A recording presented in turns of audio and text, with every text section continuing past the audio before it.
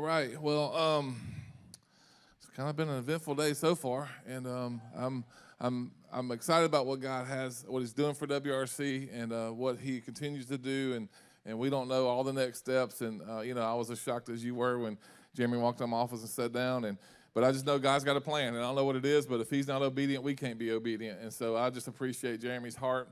Man, I just love that family so much. I know I keep saying that, but it is so true. I just love them so much, and I just can't wait to see what God does through them. And you guys are a part of that, and so thank you for being a part of their life. This morning we're going to wrap up Ephesians. So this is Ephesians 6, and there's no chapter 7. Do you guys know what's coming next week? Me neither. I have no clue. I have no idea yet, but I think I have something in the chamber that God wants me to share with you. This morning I want to share a couple of thoughts with you out of Ephesians chapter 6. And so Paul has given us all of this incredible information about who we are in Christ and how we can walk in power and all those things. And then he gets to chapter 6, and we're going to jump in. We're going to start at verse 10 and read through verse 20. But we're going to break this down. Look at verse 10. It says, this is the final word. Be strong in the Lord and in His mighty power. Be strong in the Lord. So he says, I want you to be strong in the Lord and in His mighty power, not in your own strength, but in His strength. And so what he's saying is we have a battle to fight. We're going to war. I've told you all these things for 5 chapters to get you ready, to let you know that we have a fight that we have to go towards. We have to move in that direction. We have a fight. We have a battle to fight. And so he was very clear in this. He said, this is the final word. Let me just tell you, I want you to be strong in the Lord and in His mighty power. And so I'm going to give you a word today. I got 4 things out of this passage I want to share with you today. So I want to give these to you because I think it's important. I want you to know that you're in a fight, but here's the cool thing about this fight. Here's number 1 that I see in this passage right here in verse 10 is you're not fighting in your might. You're not fighting in your might. This is not your strength. By the way, I've done this before. Have you ever fought something in your own strength spiritually? You ever try to use your charisma? You ever try to use your strength? You ever try to use your abilities and your knowledge? It will wear you out. It will. Because you don't have enough charisma to beat the devil by yourself. You just don't. You might be that good. You might be that good looking, but you ain't good enough to beat the devil by yourself. You have to be strong in His might. We're not fighting in our own might. I love that. You don't have to worry about your strength because you're going to fight in His strength. I love the passage about David. Listen to 1 Samuel. Look at this. It says, David encouraged and strengthened himself in the Lord. David encouraged and strengthened himself. You don't have to have me to encourage you in the Lord. You don't need a small group. Now, it's important, and you should do it, but you can do it yourself. You don't have to wait for your spouse, your small group leader, or myself. You can strengthen yourself in the Lord your God. I just love that. I love that we can strengthen ourselves. And here's how you do that. You know how you do that? Get into the Word. Well, not this word. This is Gen Z. Hang on. Have y'all seen this thing? This is the Gen Z Bible. We're going to read a passage in just a minute. I'll give you a chance to slip out if you need to. But you better get into the Word. You want to strengthen yourself in the Lord, you need to know some Scripture. That is one of our weapons, and we'll share with that here in just a second toward the end of this chapter.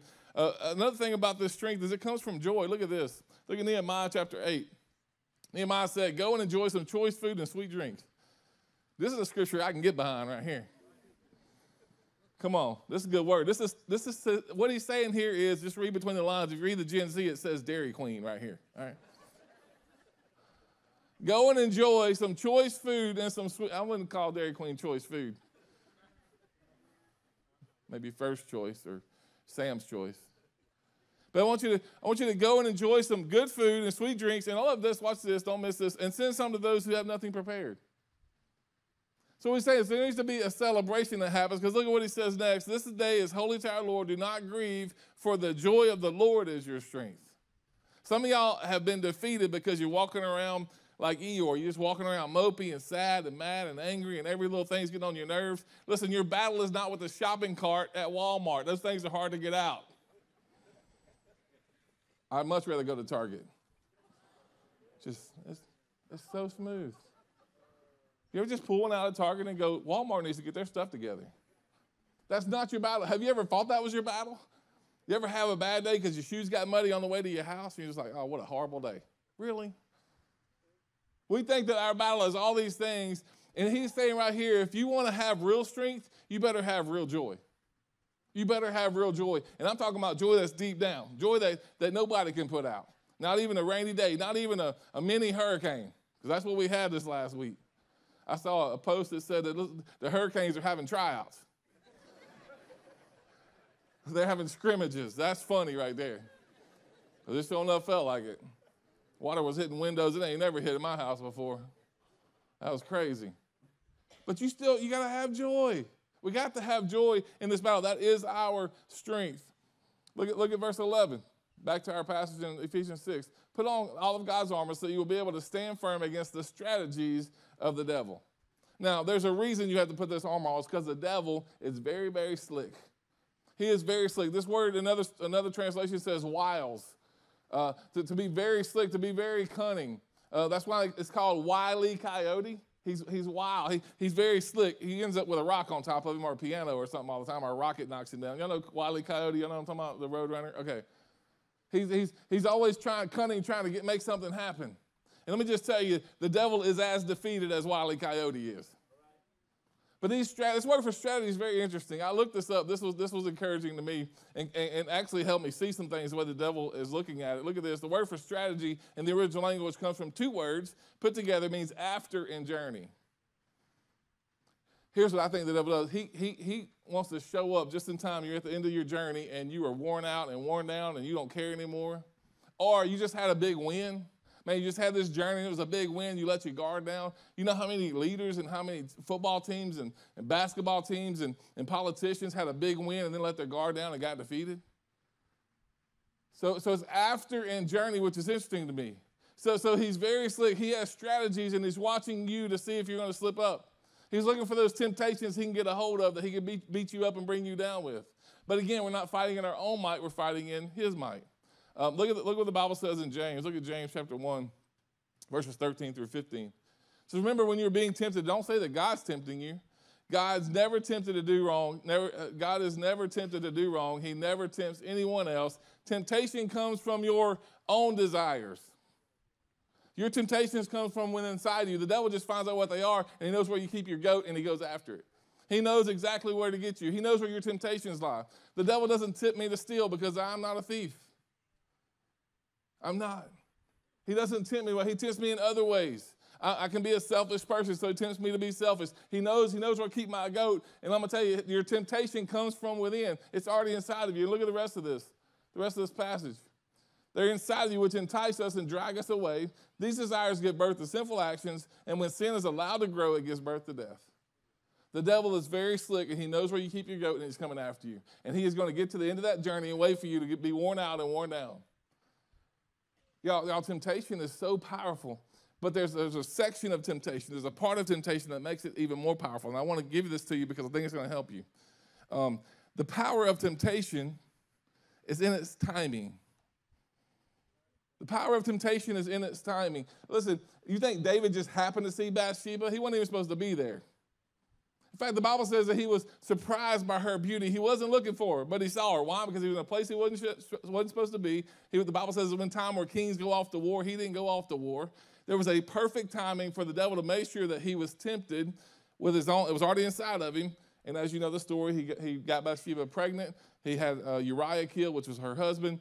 And then God began to do some things in his life to clear all that up. And then God made him a great king again. But here's what the Bible says. He was still a man after God's own heart. He was still a man after God's own heart. Listen, the power of temptation is in its timing. And so the devil's going to wait and wait and wait until you put your guard down and you're ready to take a step or look at something you shouldn't look at or go somewhere you shouldn't go or take a drink of something you shouldn't be taking a drink of. And he's going to get you with peer pressure and all these other things. The power of temptation is in the timing. The devil knew this. He knows this. Look at this is the story of Jesus. Look at Matthew 4.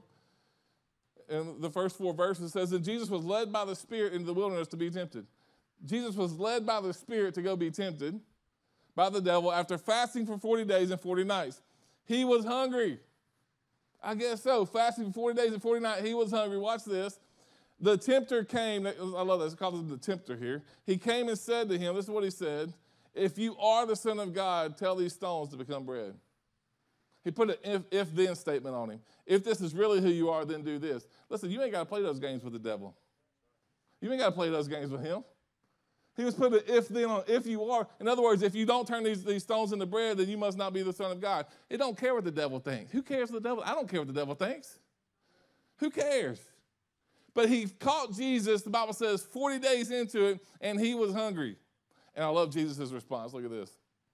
But Jesus said to him, he told him, no, the scripture says, people don't live by bread alone, but every word or rhema or spoken word that comes out of the mouth of God.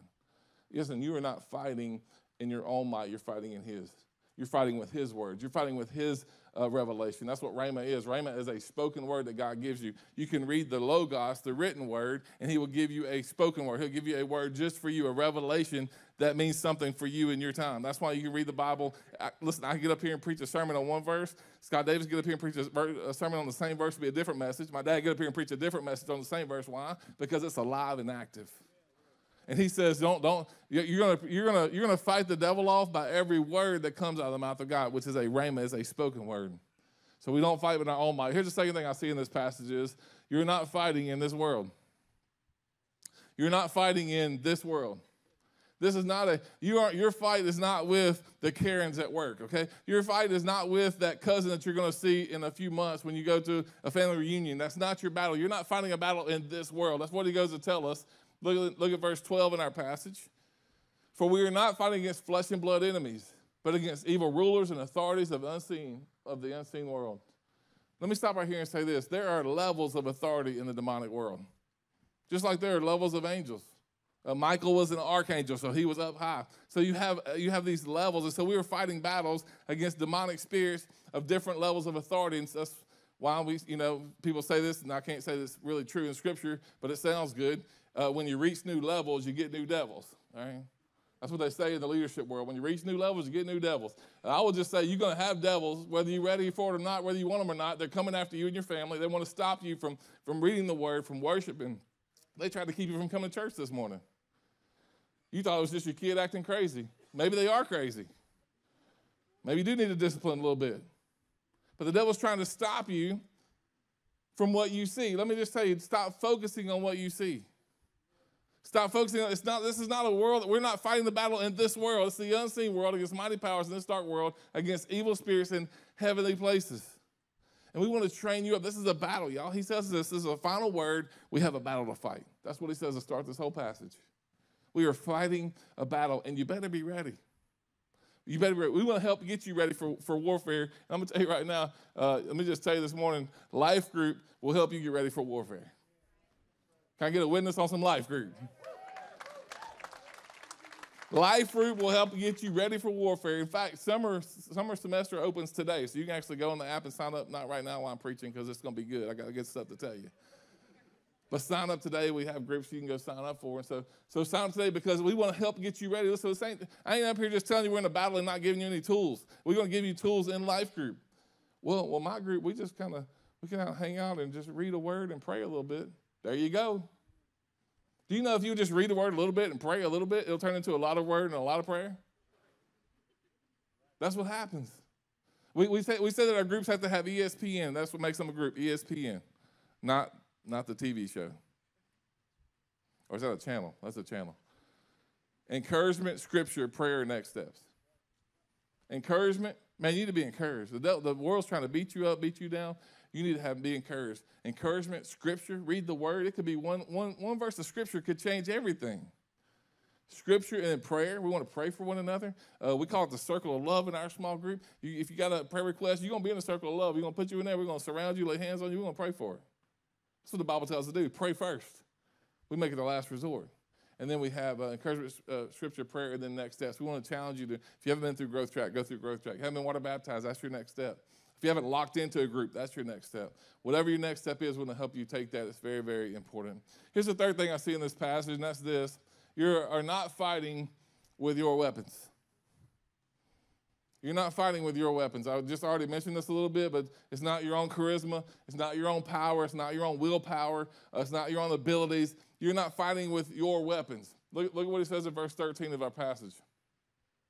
He says, therefore, because we have this battle going on, put on every piece of God's armor, not some of it, not the ones that's comfortable, not just the helmet of salvation. Y'all, if you put the helmet of salvation on without the rest of it, you're going to be in trouble. You need the helmet of salvation, but you need everything else. Look at this. Every piece of, not your armor, but God's armor.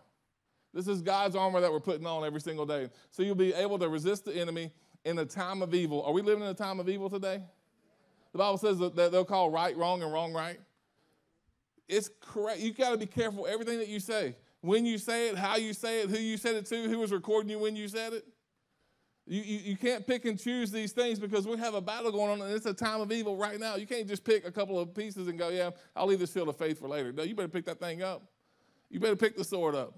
We'll get to that here in just a second. But we're living in a time of evil. Then after the battle, you'll still be standing firm. Look at the next verse. Verse 14, stand your ground, putting on the belt of truth and the body armor of God's righteousness. Now, I do want to spend just a moment on this passage right here, on the body armor, because it's so important. The breastplate of righteousness, NLT calls it body armor. That's more of modern phrasing. When I hear body armor, I think about a bulletproof vest. You want to put that on, because when you have on the breastplate of righteousness, the devil can't tempt you to think that you are somebody that you're not. The devil wants you to believe that you ain't worthy to stand in the presence of God. But because of Jesus, you are. So I want to spend just a minute here because it's important. I don't have time to get to all of them today. But the body armor of God's righteousness is so, so powerful. Look at what Romans says about righteousness. Romans chapter 4, verses 5 and 6. But people are counted as righteous not because of their work. Now, a lot of religions get this wrong. You do good things, you get good stuff. That is not what the Bible teaches. Now, if you have faith, you're going to do. Paul said, I'll show you my faith by my works, but faith comes first. I don't do works to get faith. Look at what he says. He says, we are counted as righteous not because of their work, but because of their faith in God who forgives sinners. It's not by works, but by faith that you receive righteousness. Listen, I am righteous today, not because of who I am, but because of whose I am. I belong to him, and he makes me righteous. I'm almost there personally, like my own stuff. Like I'm real close. Ask my wife. I'm real close to being perfect. That wasn't supposed to be funny. Yeah, I'm not talking about now. I should live right. We have personal righteousness. We should do some things right. We should say the right things and not lie, not cheat, not steal, not lust. We should do all those things, absolutely. But I am righteous. My spirit is righteous today. It is made perfect because of my trust and faith in God, who it says here forgives sinners. It says David also spoke of this when he described the happiness of those who are declared righteous without working for it. You don't have to work for it. You don't have to earn it. And some of y'all are just wearing yourself out trying to earn righteousness. You can't do it. You can never be good enough. The Bible says, Jesus says, if you even have a bad thought, it's sin. If you even lust upon a woman, it's adultery. Now, if you've never done that, then maybe you have a chance to get in there. I would say everybody in this room has had a sin in their life. In fact, I know you have because the Bible says you have. The Bible says, for all have sinned and come short of the glory of God. You can't get to heaven on your own righteousness. You get it on his, and we got his because we put faith in it. And it says that we are declared righteous without working for it. And that is completely opposite of what the world will tell you. Complete opposite of what the world will tell you. You got to earn it, you got to do better, you got to do more. No, you just have to have faith in the one who forgives sinners. That's all you got to do. This is just one piece of armor, y'all. Let's keep going. Look at verse 15. For shoes, put on peace that comes from God's good news, from the good news, so that you will be fully prepared. Let me just give you a quick question. This is just a little test here. Does peace follow you? Or does chaos follow you? Is there chaos in your family? Is there chaos at your house? Is there chaos at work? And you may be pointing at other people, but they're pointing back at you. Do you walk in this peace? It's an important piece of our armor that we put on. We have to be fully prepared because of this peace. Then he says this. Look at the next verse. Verse 16, in addition to all of these, hold up the shield of faith to stop the fiery arrows of the devil. And then it says this, put on salvation as your helmet and take the sword of the Spirit, which is the word of God. Y'all, we have to be ready. We have to be prepared for what the devil wants to bring. We have to be prepared. I'm telling you, you can't wait until the battle starts. You can't be in the deep depths of the battle and then decide to start putting some stuff on. You need to wake up and put it on. Read and apply the word. Read the word and then apply it. It's very important to do. And if you want, you can read the Gen Z Bible. It's Gen Z print, too.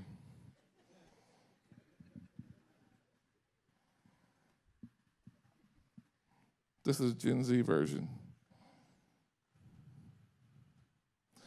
Our fight isn't with the people against the cosmic forces messing with our world, spiritual drama in high places. Suit up so you can stand your ground in the face of evil, and when it's all said and done, just stand. Stand tall with the truth as your belt and righteousness as your armor, and keep those kicks of gospel ready for peace. Kick is shoes, by the way, if you didn't know. Grab that faith shield and block the devil's fiery trash talk. Top it off with the salvation helmet and the word of God as your weapon. Stay in the spirit, praying for each other and staying alert. And throw some prayers my way that I can drop truth bombs fearlessly as I should. Truth bombs, baby. I feel like I got to put my Bible on top of that one. Just so we're all good. Lord, you see what we got here?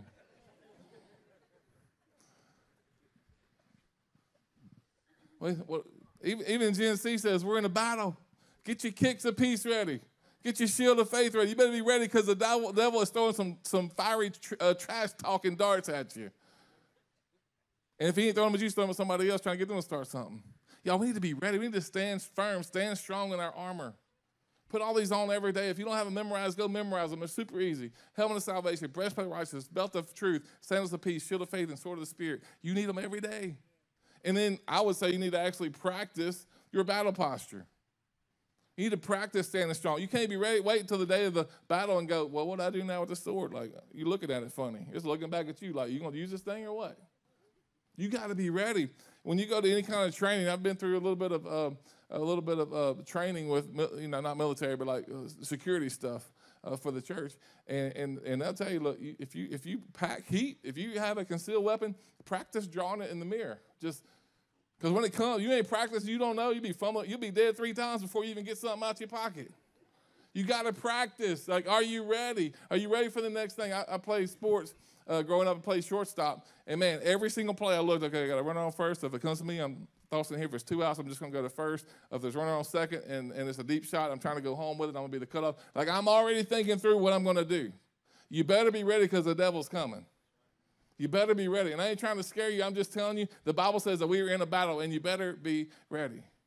Look at what it says. Let's keep reading. Look at let's jump ahead. We're going to jump ahead a couple slides there, Ryan. Look at the fourth thing that I see in this. This is so important. You are fighting not only just for you. You are not fighting only for you. We're in a battle, but it ain't just about you.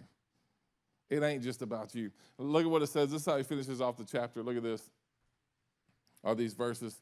Look at verse 18. Pray in the Spirit at all times, on every occasion. Stay alert and be persistent in your prayers for all believers everywhere.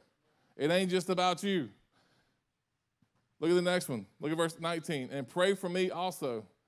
I ask God to give me the right words so I can boldly explain God's mysterious plan for the good news for those Jews and Gentiles alike. And then it finishes off with this. I am in chains now, still preaching this message as God's ambassador, so I pray that I will keep on speaking boldly for him as I should. He said, Paul was saying, it ain't about me. We're in a battle, yes. We are fighting, yes. We have some struggles, yes. We have these things. That's absolutely true. We have these things going on, but it ain't just about you. It's about next generation. It's about the next generation, y'all. It ain't just about you. It's about your kids. It's about your grandkids. Listen, I pray for my kids all the time, and I pray for my grandkids all the time. Do you know why? Because we are in a battle, and it ain't just about me. It doesn't stop with me. Y'all, we have to have a successor. We have to have a successor. We have to have somebody behind us that knows what we know, that's teaching what we teach, that's standing on the Word of God, that's standing on what He says, not what the world says. Yeah, we have to be ready, and we have to hand that off because I've learned that success without a successor is failure in disguise. You better know. You better know. You better know what you believe. You better know why you believe it. And you better be ready to pass it on to the next generation. You better be ready. The devil ain't taking no breaks. The devil ain't stopping. The devil ain't waiting for you to get your armor on in the middle of a battle. He's coming after you and your family. He's coming after the dignity of marriage. He's coming after the identity of every single person, whether they be boys or girls. He's going all the way down to the core of their beliefs of who they are. If he's got you that confused at that level, he can just destroy your life. God created you on purpose and for a purpose. And you better know what you believe. We're not playing games. We don't have time. We don't have time. You don't have time to play church. I don't have time to play church anymore. I'm 47 years old. We don't have time. Jesus is coming back soon. We better be ready for the battle because the battle is coming to us. There's a battle in your home right now. There's a battle in your house. There's video games that you're playing that shouldn't be in your house. There's board games in your house you need to go home and clear out. We're in the middle of a battle, and you're playing games. You're playing church. And I'm going to tell you, this is a very real battle against a very real enemy who wants to do nothing more than destroy you and your family. Will you just do me a favor and just pray and say, Lord, what do I need to get rid of in my life? What do I need to take out? What is it that I need to focus on the next 6 weeks or 8 weeks or 10 weeks? And then be obedient. Be like Jeremy and say, you know what? It don't look right. It don't feel right. My friends are going to laugh at me, but I'm doing it anyway. This is a real battle, and we better be ready because it's coming. If it ain't at your door, it's on the way. Be ready, be ready, be ready.